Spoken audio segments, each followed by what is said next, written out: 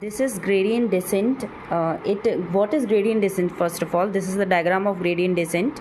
Gradient descent is an optimizing algorithm for finding the minimum of a function.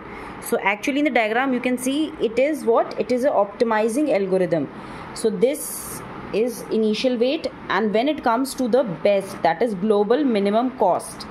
So this is the best result which we get here. The cost is also minimum, and you can also see that the weight is also minimum. Okay, so that is the best solution. So it's an optimizing algorithm for finding the minimum of a function. Here it is. That is gradient descent.